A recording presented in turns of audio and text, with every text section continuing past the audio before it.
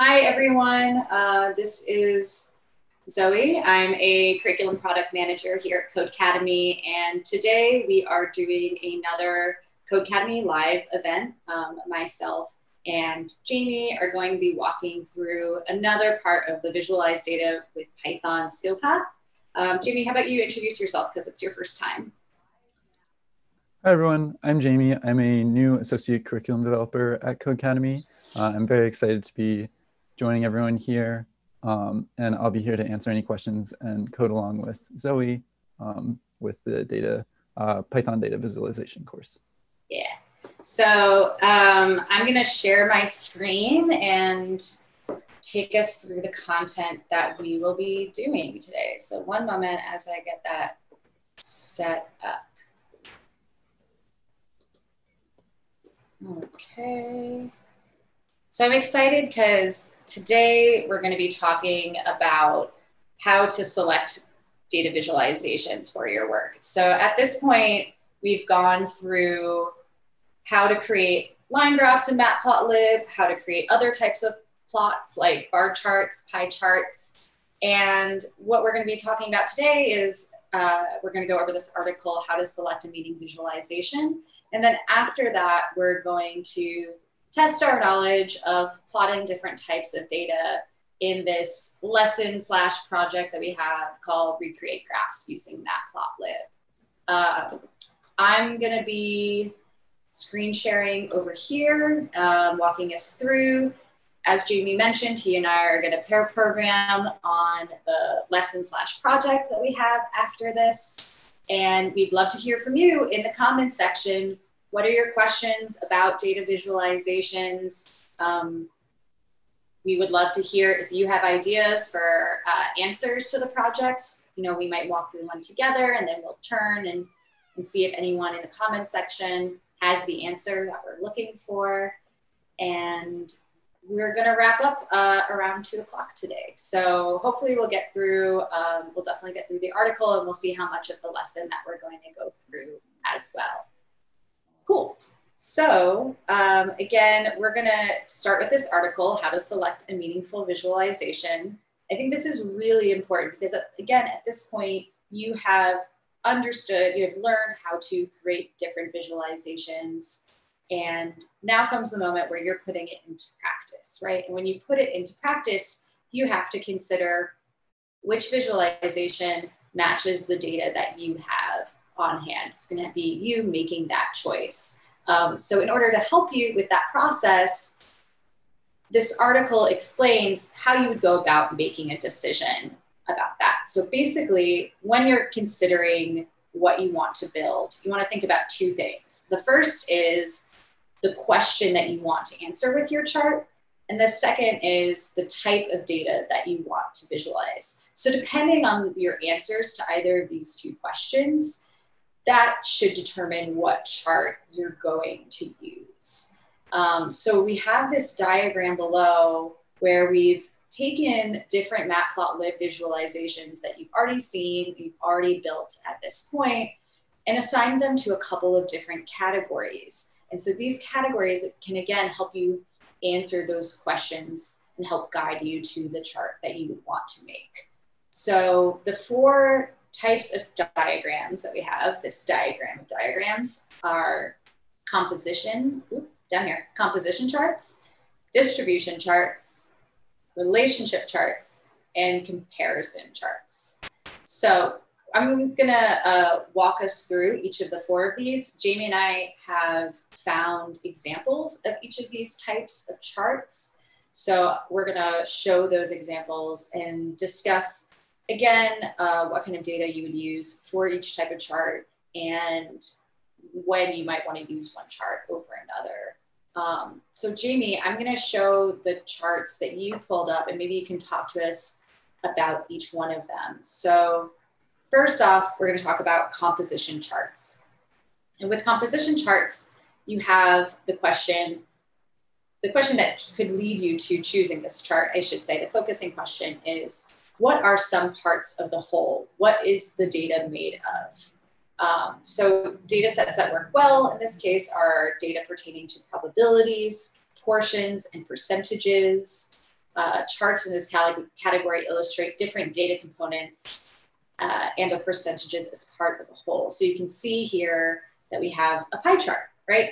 So we're saying that this data is composed of different types of percentages of data within that. And we can illustrate that by assigning those percentages different color values. So you can quickly see what may be the majority of your data and what may be the minority of your data.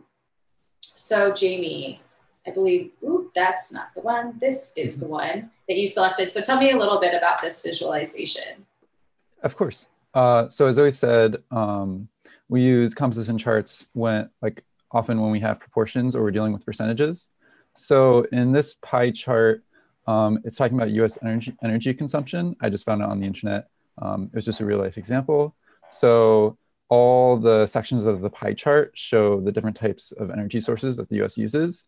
And then the interesting thing I thought about that this chart showed is most of the time when we think of composition charts, we think of pie charts, but really you can use any shape. So if you notice on this chart, it shows like a pie chart, and then it also shows the percentages within renewable energy. So solar, wind, geothermal, hydroelectric, and I see that says biomass. So with composition charts, you can use like different shapes. Just one of the things you have to be careful of is like the specific thing you choose. Normally you choose a pie chart or a bar chart for composition charts. You want to make sure that the percentages are shown like equally with the area. And what I mean by that is you want to make sure that like the area chart that you're using does not like overemphasize different percentages. Right, because as we kind of talked about actually in the first episode of the series, while data visualizations can communicate data and increase our understanding, it's also really easy to lie with data visualization sometimes. And so you could theoretically make a pie chart look, slightly different in terms of the data if you were trying to communicate something, but it wasn't actually true. So it's always good to, again, make sure to check and see that you're communicating things correctly. And this is going to come up again in another type of chart that we have. All right, so the next type of chart we're going to discuss is a distribution chart. So data sets that work well in distribution charts are data that is in large quantities or have various attributes. So visualizations in this category will allow you to see patterns, reoccurrences, and I think very importantly, clustering of data point. Does your data sort of end up kind of having, does it get distributed in like a certain density in a particular area? So I'm just going to scroll back up so that we can see some basic distribution charts. So you can see these ones over here. You may now be familiar with histogram charts, or maybe you're still getting to it. I can't remember where we are right now, but histograms are one ways of showing distributions of data. So very commonly also known as a bell curve. So we can know that most of the data occurs between these certain areas, that the average would be somewhere in the middle of this particular histogram here. So Jamie also found a histogram. So why don't you tell us about this particular visualization? So this is another graph that I just found online. So this one just talks about the histogram of arrivals. I imagine just like the arrivals of maybe like trains at a train station or something. So Zoe went over what a distribution chart is. So the reason it's good for this data is because when you look at a distribution chart, you can see the overall shape of the data. So by looking at this chart, you can kind of see where the mean arrival times fall. So in this chart, I would say it probably falls around 4 arrivals per minute. So that's kind of the advantage of a distribution chart. You can see things like the mean. You can also see basically how spread out the data is. So if we look at this histogram is like right skewed, meaning that more of the data kind of skews toward the right of the graph, if you notice. So like between the values of 6 and 12, the data is a little more skewed than it is towards the earlier values. So yeah, so it typically works well with things when you want to look at like the frequency of like how the data is distributed. Yeah.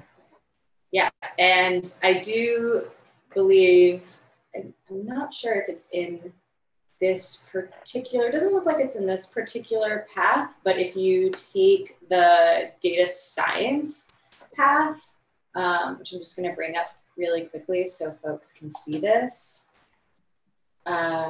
we have a couple of courses that really dig into the relationship between stats and visualizations, particularly when it comes to histograms. So if we go down to this NumPy section, statistics with NumPy,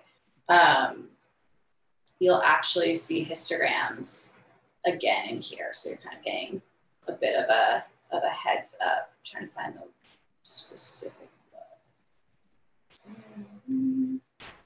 We had some like fun visualizations with these. Well, maybe I can't find it in particular right now. Ah, yes. So this one you can see a histogram here, and you can see if you have certain data that are outliers, how that impacts the distribution, and specifically the mean in this case. Cool. So moving right along. Next type of chart we're going to talk about are relationship charts. So here the focusing question is, how do variables relate to each other? So we want to think about more than one variable in this case, and looking, as the name would suggest, at the relationship between those two variables. How similar are they? How much do they diverge? So data sets that work well here are, unsurprisingly, data sets that have two or more variables that could be displayed in these charts. That could be, looking at population over 2 different years, for example. Or, well, no, that's comparison. Sorry, I'm getting ahead of myself. This would be more so looking at something like, what I'll show as the example is temperature related to ice cream sales. So you're looking to see if there is a correlation, a relationship between 2 or more variables. So scatter plots are great for these. So this is a very fun little kid-friendly website, but does make things really accessible. So here we can see the data set. So it is temperatures in Celsius, and then what the ice cream sales were that day. So if we were to take these and plot them against XY axis, where temperature is on the x-axis, sales is on the y-axis, you'll start to see that there looks to be some kind of pattern happening here. The dots tend to trend upwards when the temperature is high, sales are high. You can actually use even a line of best fit to see, and we can use charts like these to also predict things in the future. We can imagine that if the temperature got any higher than this, maybe ice cream sales would increase as well. So those are examples of scatter plots. One thing that we talk about, again, to go back to how data visualizations can lie, is that you may have heard of this phrase, correlation does not necessarily equal causation. And this term is specifically known as a false cause fallacy. So when there is no relationship between variables despite a visible correlation, that's known as spurious correlation. And there's actually this really funny website that I know has made the rounds on the internet at some point. There's even a book about it now, but it's called Spurious Correlations. It's by this guy, Tyler Biden. And I think these are absolutely hilarious because he plots these, they look like very serious, formal data visualizations that you would see in like the New York Times, Wall Street Journal, something like that. And then you look at the data sets and it's, dark, very dark. A lot of ones about people dying. What is up with you, man? Anyways, let's go with number of people who drowned by falling into a pool correlates with films Nicolas Cage appeared in. And you look at this and it's like, if you didn't know what the data set is, you'd be like, there seems to be some kind of relationship here. What would that mean? Is it that suddenly people were inspired to, I don't know, like get drunk by the poolside and accidentally fall in because they had just watched a terrible Nicolas Cage film, or I don't know about people's opinions about Nicolas Cage.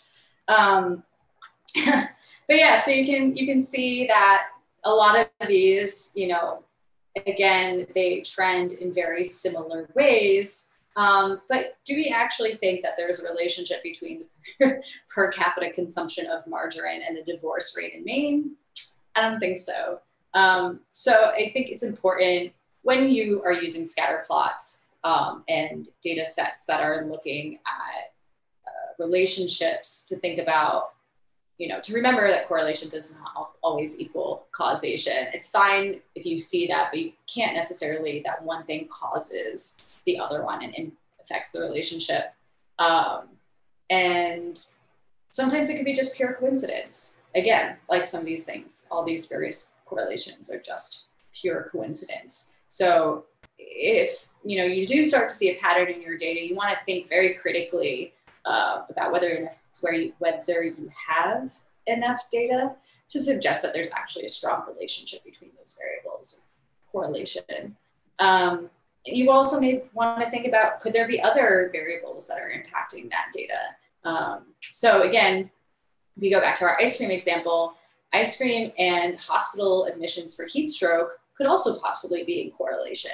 But it's not that ice cream causes hospital admissions for heat stroke, right? It's more so that temperature, as we saw, maybe would increase ice cream sales, but it could also lead to more hospitalizations. And basically, if you are going to suggest there's a correlation, just really make sure your argument is watertight. Cool. So the last chart type we're going to talk about are comparison charts. So sort of, you know, a similar idea of working with multiple variables, but this time we want to know not what the relationship is between them and whether one causes the other one, but how do they actually compare to each other? So data sets that work well for this are ones, again, that have multiple variables, and the visualization itself should allow a reader of that visualization to easily compare two sets of data, A versus B. So over here, we can see that you can have a multicolored bar chart. We can imagine that maybe this is the population of a country, and it could be Great Britain versus France over time, which could also be plotted on a line graph like this, and one line would, you know, be the variable for population in Great Britain, the other one would be France.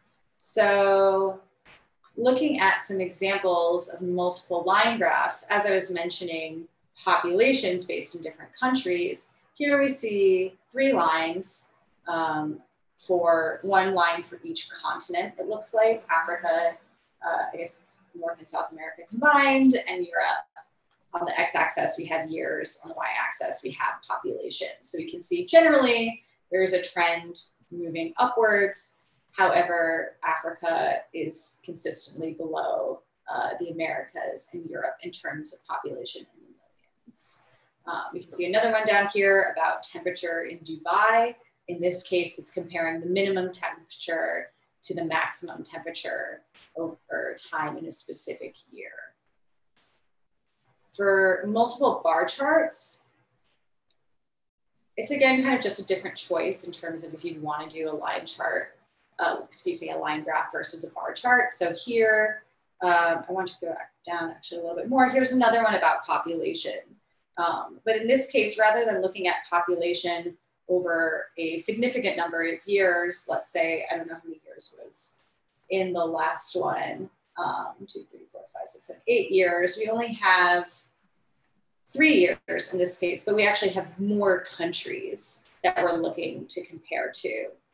So again, looking at France versus the United Kingdom, and each bar relates to a different year. So we're both able to compare population between different countries and then population across these 3 years per country as well.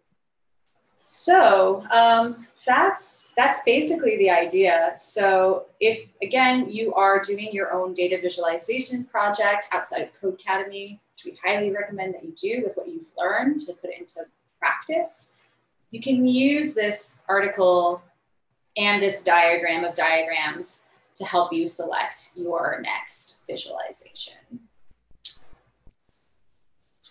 So, Jamie, any comments or questions in the chat? How's the chat rolling? Oh yeah, chat is going good. Awesome. A lot of people are just asking questions, and I'm making sure to stay on top to answer any of them. And yeah, please keep asking questions and let us know if you have any questions about what Zoe is doing. Absolutely. And Jamie, if you're interested, you can also answer some of those questions live too. Yeah, of course. Over there. Awesome. So next thing we're going to get into will be the lesson project that I mentioned. So this comes right after this article in the path. So in this lesson project, we're imagining that you work as a high school math teacher, which Jamie, did you do some math teaching? Yeah, I was student teaching calculus and pre-calculus this past year. Look at that, what a coincidence.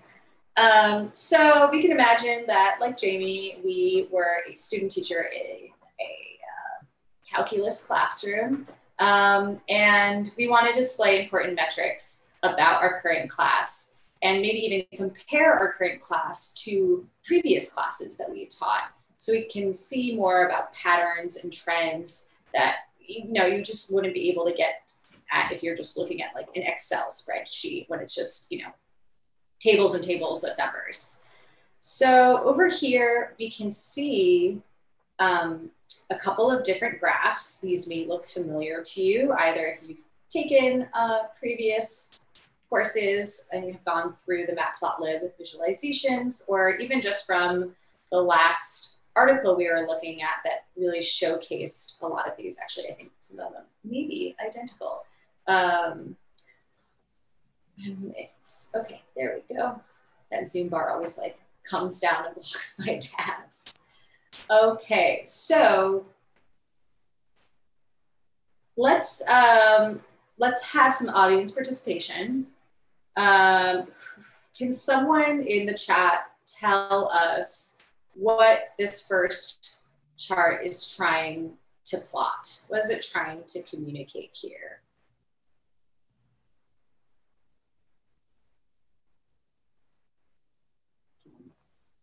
Pause a moment because I know there's a delay.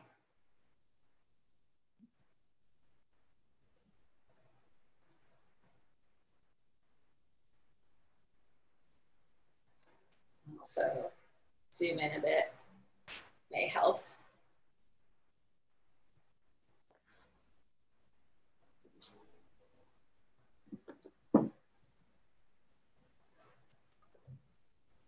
Any responses?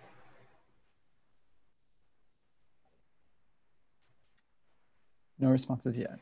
All right. Jamie, would you like to take a stab at it? Oh, yeah, of course. So the first chart, it's titled final exam averages. So it's probably talking about test scores. And then the x-axis talks about different years. So this graph would just be talking about different, oh, someone did answer, final exam averages over time. Yeah, exactly. So that's exactly what this graph is talking about. So it's final exam averages over time. And one thing you notice about this graph is it has these blue bars, and then at the top of each blue bar, it has these lines. I'm so glad you pointed this out. Yeah. So I believe last week they went over this, but if you weren't there, or if you don't remember, these lines, they basically represent error bars.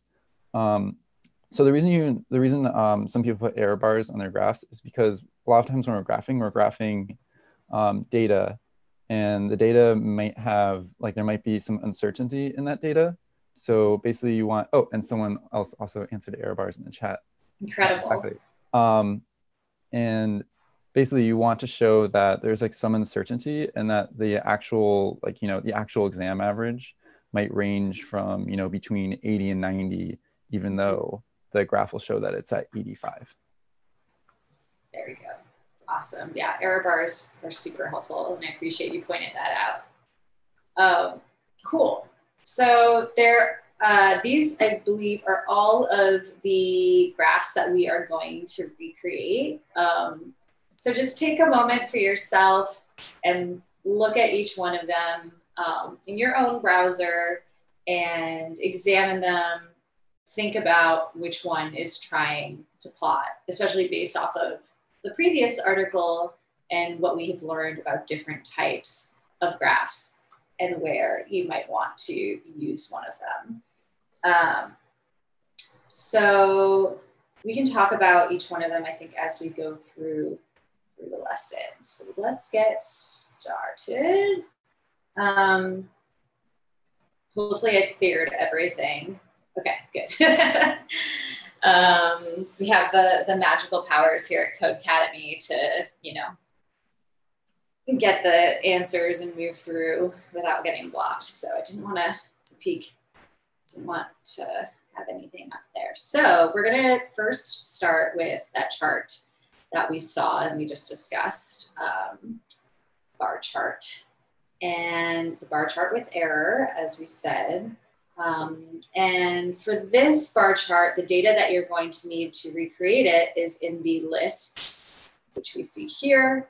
Past years average, years, and then error. So we'll be using these lists to help build our charts. So as the comment says, we're going to make our chart below, and they've actually already called plot.show for us. So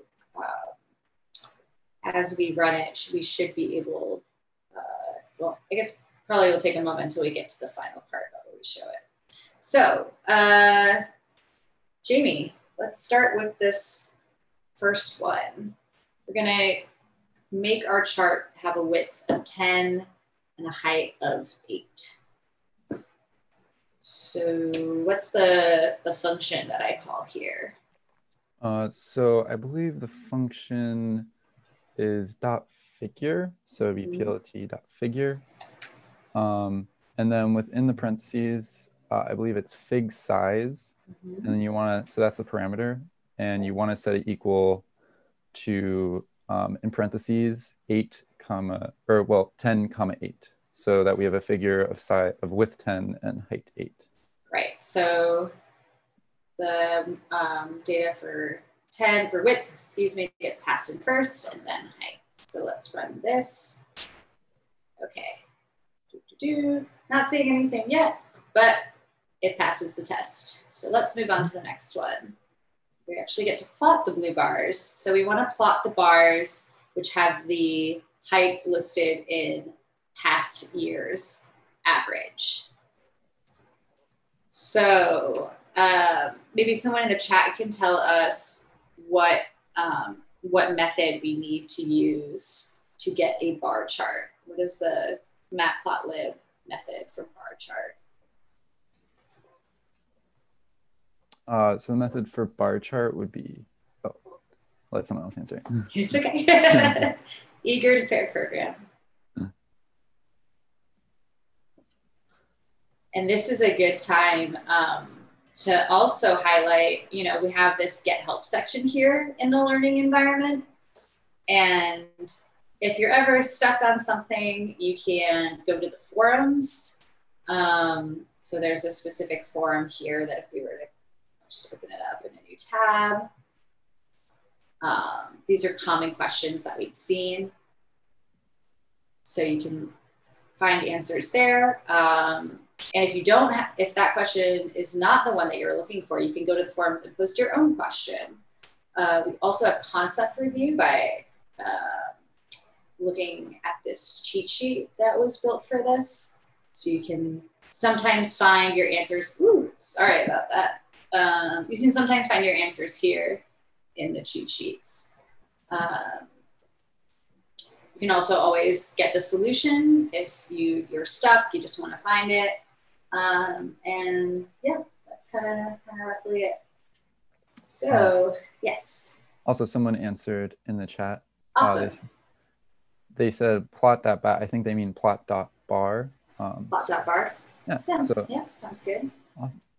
All right. So here's where things get a little tricky. So how do we pass in the data for past year's average? Jamie, you want to take a stab? So if we want to pass in the data, so for a bar chart, we want to, oh, right. So for a bar chart, if we want to pass in the data, we are going to have to first basically just set it so that we have a range of values along the x-axis. So that was like one of the common, or like one of the challenges with creating a bar chart in Matplotlib.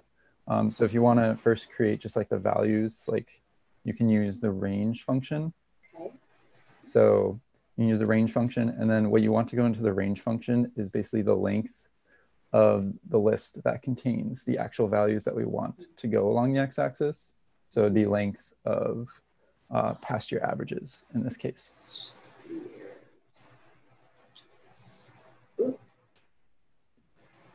Always good to spot the spelling error. All right, so then I want to go out from there and out from there again. All right. Yep. And then we want to graph our y values. So here are the y values you want to graph are the like actual test scores. So that's in the list. That would be in the list past year averages.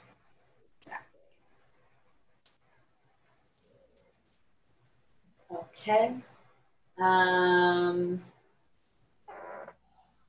So let's go with that. All right, we've got our bar chart. I know it's super tiny, I'm so sorry. But basically, we have on our x-axis, again, that was the length of the value. So there were, 7 values going from 0 to 6 in range. And then our test scores are getting plotted against 20, 40, 60, and 80. Cool. And if you got stuck, there's a little hint too that can help you along. All right, so let's add the error bars. So how do we add error bars in a bar chart? Maybe you can see if anyone in the audience can share with us how we would add errors to the bar chart.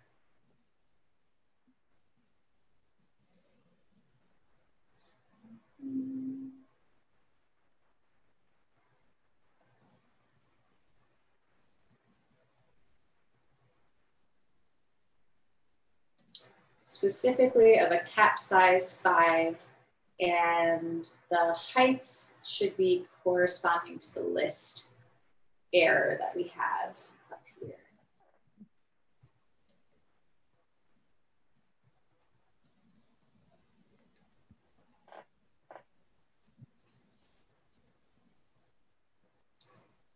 This has been good practice for me. The last time that Marielle and I did a live stream, I'd been so in JavaScript land, I kept calling lists arrays. We were doing list comprehensions. But I think I've finally gotten myself out of that habit.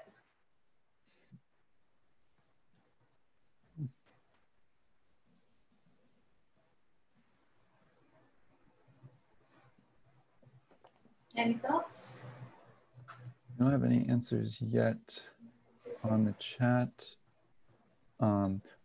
So like one thing, if you, like when you're doing your own chart, like in real life, one thing you can do if you don't know how to add error bars or forget the name of a function is either you can just Google it. So like if you just Google how to put error bars using Matplotlib, you'll typically find the answer within like the first couple links, or even better, find examples that show how to do it. Oh, someone answered in the chat. Awesome. So Lucia said that we'd use the keywords your, y, y-e-r-r, and also, your, which is exactly right. So we'd want to use the parameter your. And within that parameter, we just set it equal to error. Okay.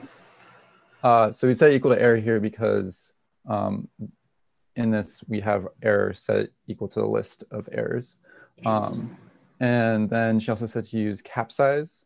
So cap size will And since we want a cap size of, what is it, length of size 5? Yeah, so just set equal to 5. Equal to 5. Awesome. All right, let's run it.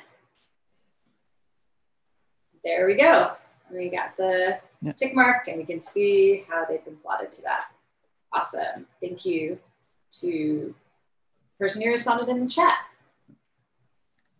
Okay, next one. Now we are going to set the axes.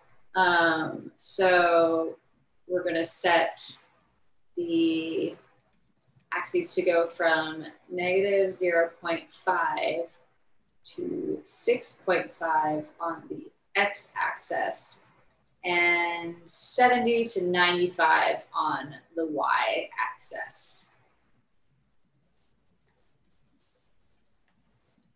So we're going to use another matplotlib function here to set our axes. And Jamie, what is that method in this case? So the method to make an axis is just plt.axis. Okay, plt.axis. And what values do we pass into that method? So we want to pass the values. So if we want to go from negative 0.5 to 6.5, we'll do negative 0.5 as the first value. Okay. So in a list. In a list. That's good to point out. All right. So negative 0.5. Then 6.5. Mm-hmm. Okay. And in the same list, correct? We do 70 and then 95. Yeah. So basically, it's the first x value to the last x value, and then the first y value to the last y value. Awesome. All right, let's run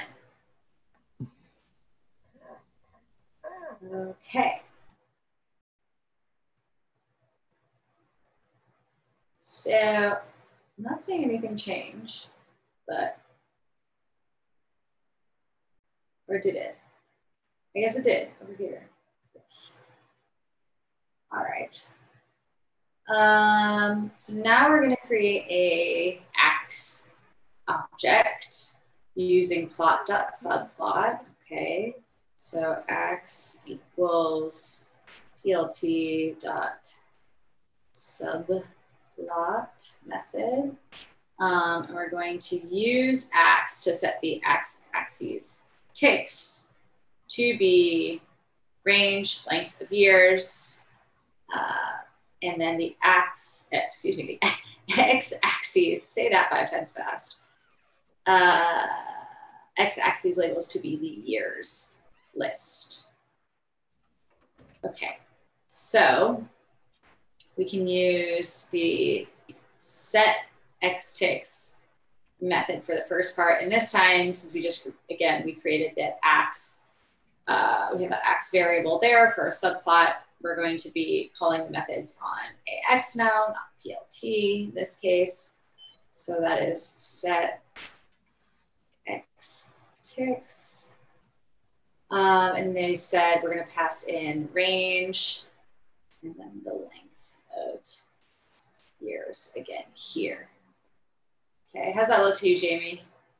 Yeah, that looks perfect. Yeah, awesome. Okay, and then we're going to use the set x ticks labels, again, calling that method on ax.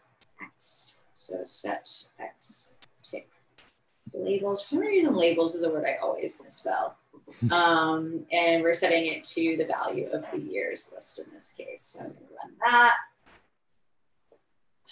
Here we go. And now we see that we have set the ticks again to the quantities that are in this year's list. And we've also changed what the actual labels are. So they're showing the same thing that's there. Great. And again, a hint if you're getting stuck. Okay, 2 more to go. So now we're getting into the styling part of our visualizations, right? So in the data visualization process, we explore, we graph, and then we want to style. So we've started that styling a bit by changing the X and Y tick labels. And now we're going to title and add labels to the X and Y axes, so like another step out. All right, so Jamie, what do we use to get a title on this? So to get a title, you'd use the .title function. Okay, and that's on PLT this time. Yeah, PLT this time. One step out. So PLT dot title, and that's final exam averages. And then we're going to call Y label with, what is it? Test average. And X label with year. So we should see basically these labels pop up on the top and on the left and bottom of this. Brilliant, there they are. So now we know what this plot is about. Also just one thing I want to point out when labeling. So if we notice on this graph, like you might think the titles and labels are too small or too big. You can change the size, the font size of the labels and as well and the title just by using the font size parameter, I believe. Awesome. But if it's not that, you can also Google what the parameter is. Actual one is, yeah.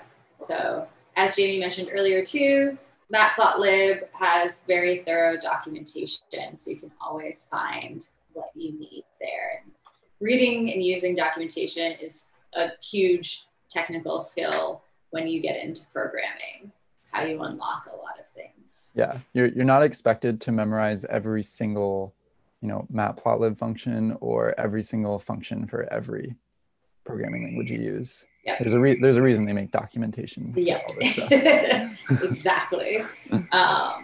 So even when you're going through Codecademy content and you feel stuck, use the resources that you have, use the documentation, use the forums, cheat sheets, all of that. And yeah, I agree, Jamie. The skill is not in memorizing everything. It's more about knowing where to look to find the answers. Yeah. Also, is it possible to like zoom in on the graph or? That is a good question. And it basically gets to this point. I'm so sorry it's so small.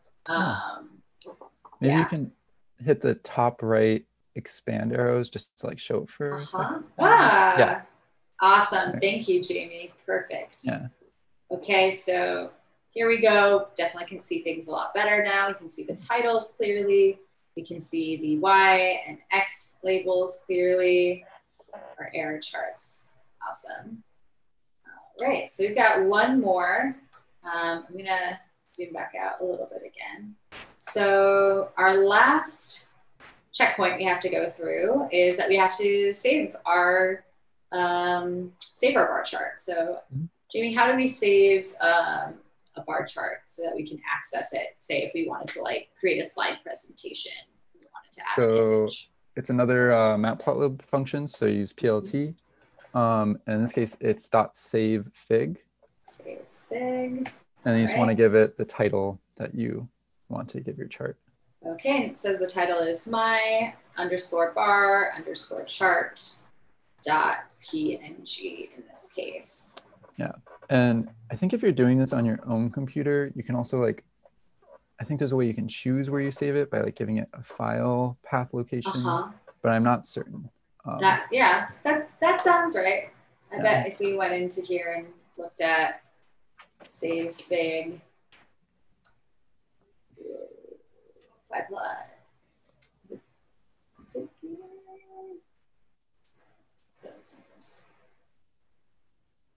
it's probably the general one. So file name.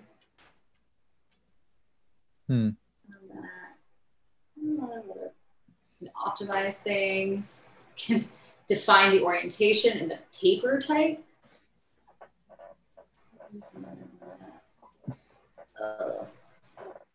Zoom.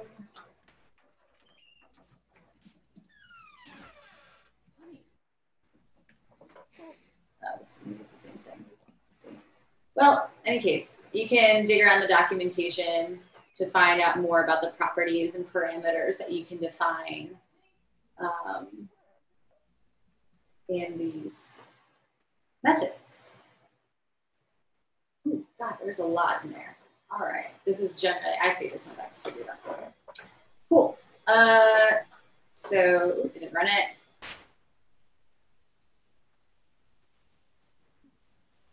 Taking a moment to save, it looks like.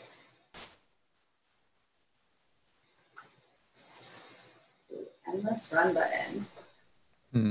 Maybe try refreshing the page. Yeah. All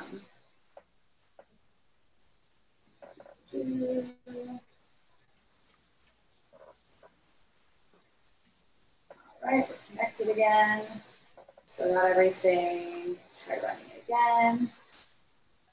There we go. As it happens. That's actually a great thing to run into because I know this happens a lot for learners. Yeah. So just remember, if you ever encounter something like that, you can refresh the page. Your code is still saved to the container, so you don't have to worry about that. Yeah. Cool. All right, so let's go through the next one. We'll see how far we get in this because we only have a couple minutes left, and I want to make sure that we kind of talk about what's going to happen in Thursday's session. So time is flying. Time is flying. I know. Time flies when you have fun.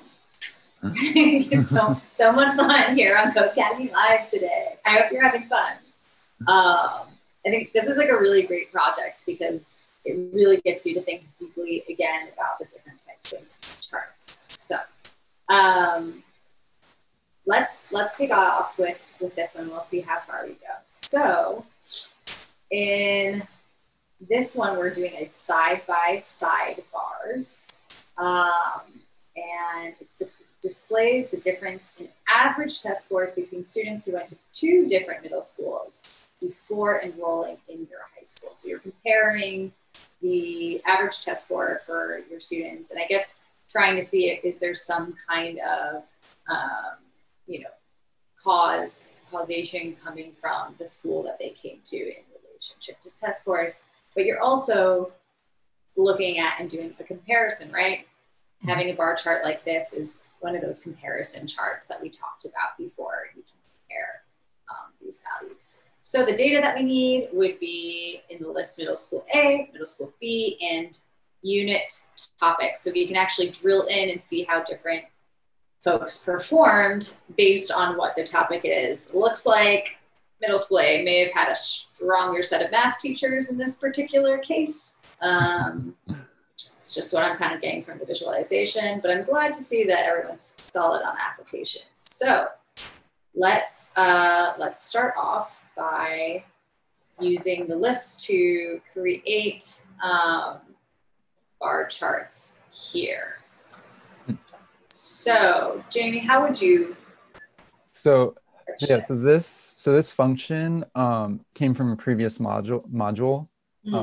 So like the one where it's like just introducing you how to graph on Matplotlib. So the create X function, T is basically the number of sets of data. So if we wanted to create create the label for school AX, we basically want to call create X, like the function create X. And then for T, we'd put 2. For W, so W is the width of the bars, and their default at 0.8. I don't know, maybe like pixel, whatever the like parameters for that are, but it's 0.8. And then N is basically like if it's the first set or the second set of data. So for middle school A, it would be the first set, so we'd put N equal to 1. And then for D, it's basically like the number of things we're plotting. So like the number of pairs of bars there are. So for that one, we'd have 5.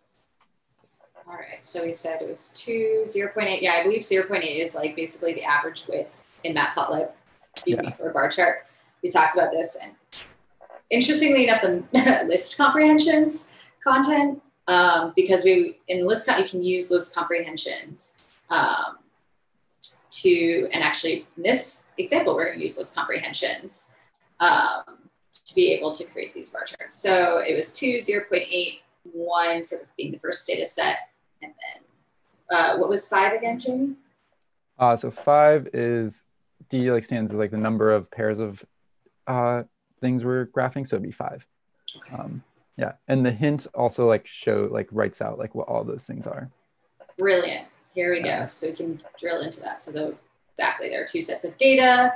Generally want bars to be a width of 0.8. A is the first, and there are 5 topics that we're plotting. So I'm just going to do a little copy, paste, take this and change this to school B, X, and the one value that I need to change in this case is N, right? Because this is the same, we want to keep the width the same, but is the second data set.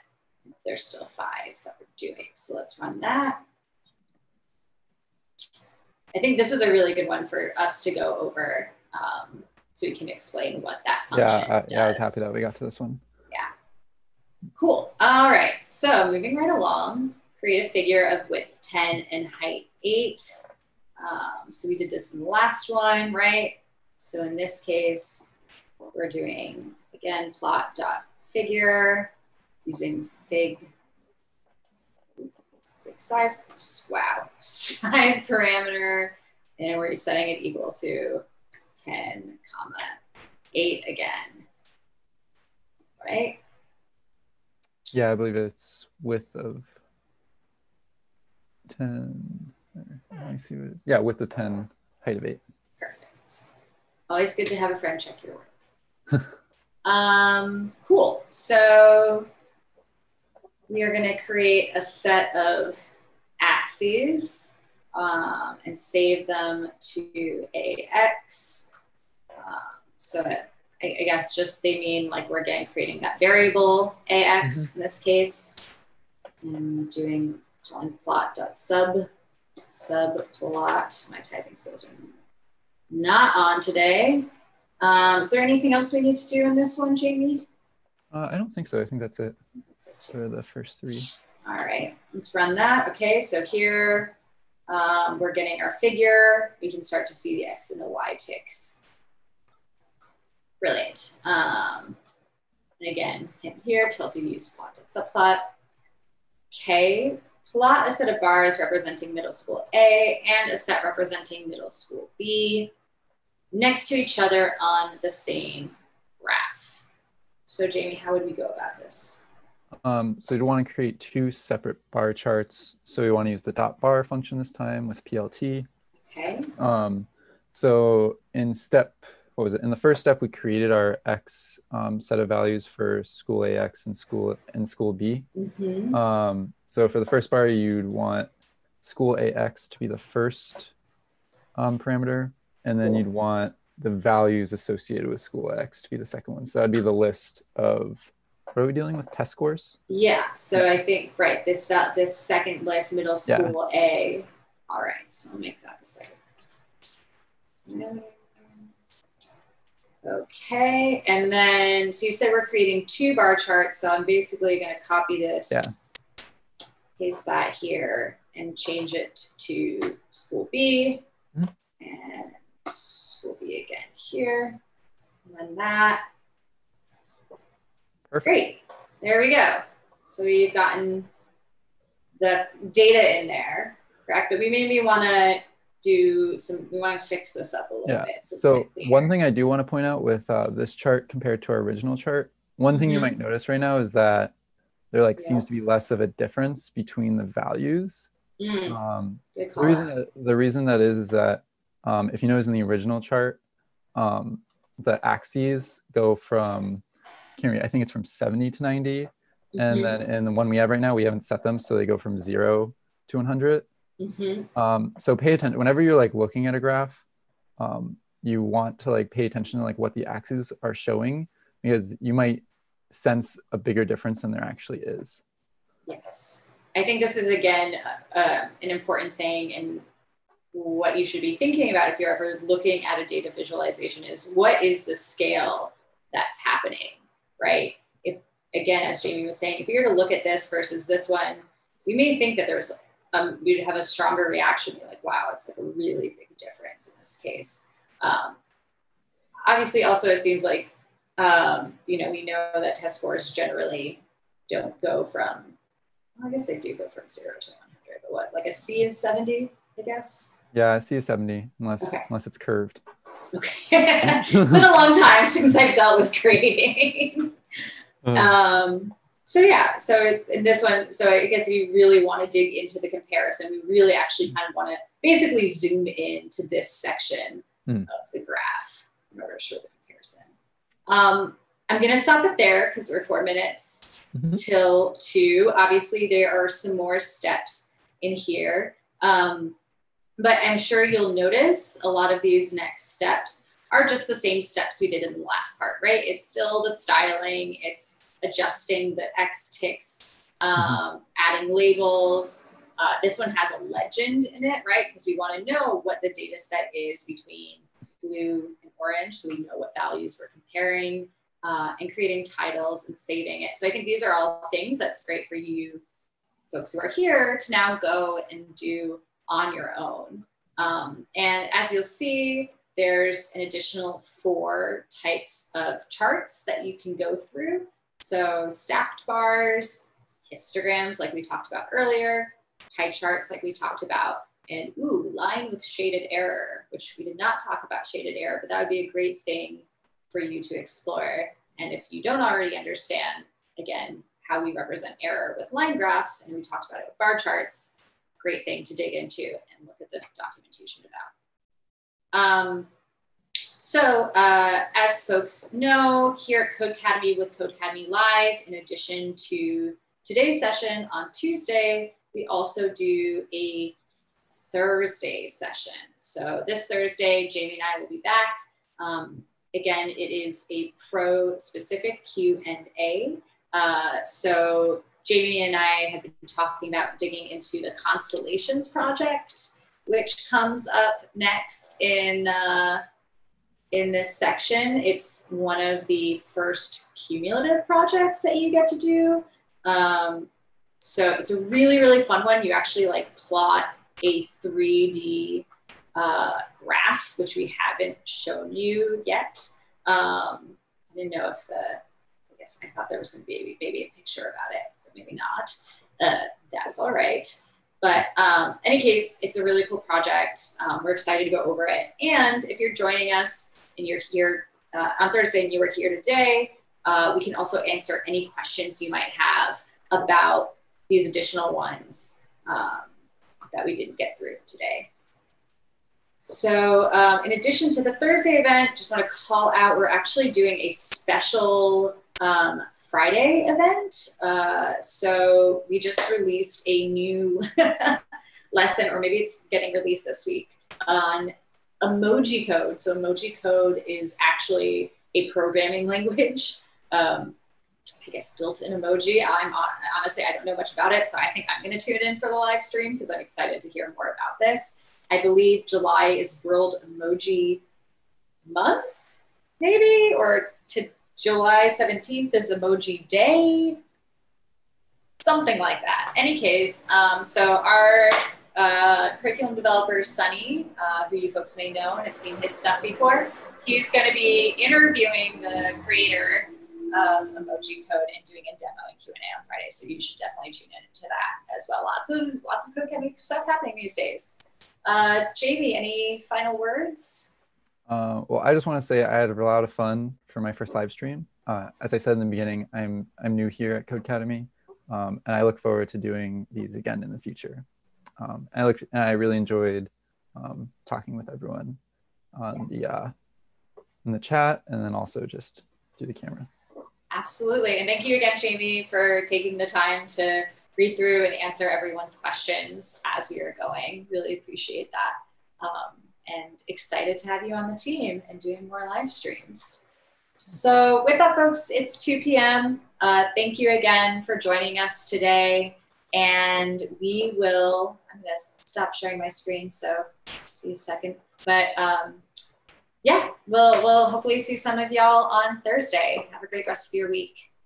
Bye, everyone.